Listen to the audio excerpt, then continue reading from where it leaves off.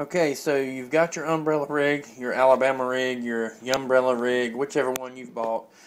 It's come in like this, where the all the arms are straight. So what do you need to do at this point? Well, what you need to do is you need to find a center wire that's going to be your straight wire, and then you need to bend the other 4 wires at 4 opposite directions, just like this. So now you have what looks like, you would think it would look like, the Alabama rig or umbrella rig or umbrella rig. And all you've got to do now is put your jig heads on there. I recommend using a lighter jig head just because you're going to have 5 on there. So this thing is going to get pretty heavy pretty quick. So now you just take your jig heads, which 1/4 ounce jig heads, or I'm sorry, swim bait heads is what you're going to be using.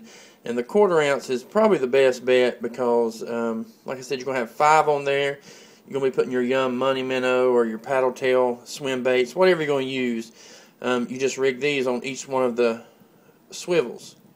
Okay, so now all the jig heads or swim bait heads are on. You're ready for your paddle tailed swim baits, which, you know, really pearl is a hard to beat color.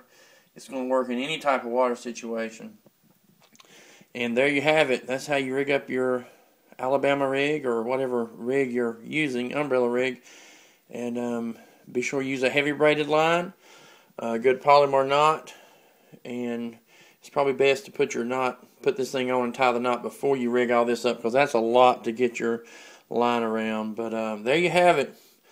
Hottest rig in bass fishing right now. So hope this helped. And if you don't have a rig or would like to get one, you can visit my blog page at bassfishingnc.blogspot.com.